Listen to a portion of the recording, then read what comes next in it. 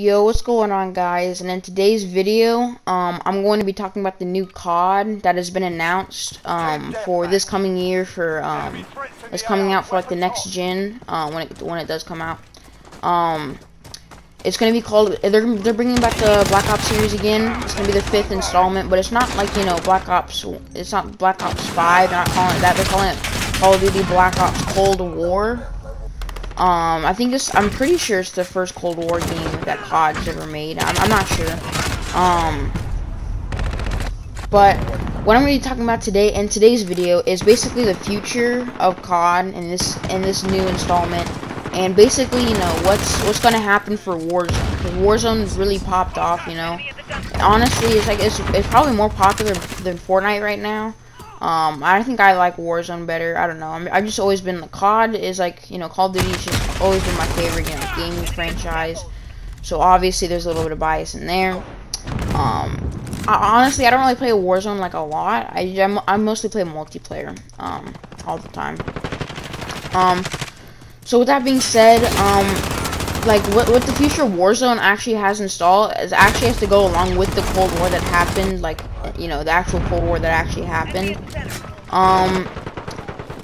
So obviously, in multiplayer, they're gonna bring some Cold War maps in there. Maybe some in Russia, maybe some in America.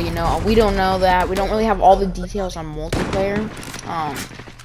But it's not gonna be like regular Black Ops, where they have futuristic guns and stuff. Because usually in Black Ops 3, they just have futuristic guns that don't actually exist.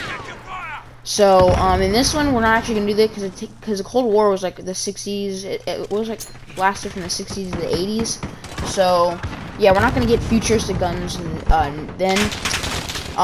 So yeah, it's kind of gonna be kind of a Modern Warfare vibe to it, Modern Warfare 2 vibe to it, But this is some really big news because they're doing Cold War now, which is good. We don't have to stick with, because it seems like every year now we've been adding installments to games like Black Ops, Modern Warfare, and now we're doing a Black Ops again, but it's not really kind of Black Ops. Honestly, I wish they just kind of took off the name Black Ops, because it's not really going to be the same as the Black Ops. Because Black Ops series has been known to add futuristic guns and do stuff that's not really realistic. Obviously, the Cold War already happened in real life, so yeah, I think they should call Call of Duty Cold War or something, like they did with Call of Duty World War II and World at War and stuff. But basically, what I'm about to tell you about Warzone, it has a bit of history to what actually happened. So obviously there's going to be an endgame event. I think it's August 26th, I'm pretty sure. 26th, 27th, I'm not sure. Somewhere around there. And then, we all know the secret bunker, right? That's in there. Sometimes people open it, sometimes. Most of the time it doesn't open. But in real life, I don't remember what the year was. I'm pretty sure it was in the 70s. On August 26th or 7th. Russia, because Cold War was Russia and America on the verge of starting a nuclear war. And on August 26th or 27th, I can't remember. Russia found they made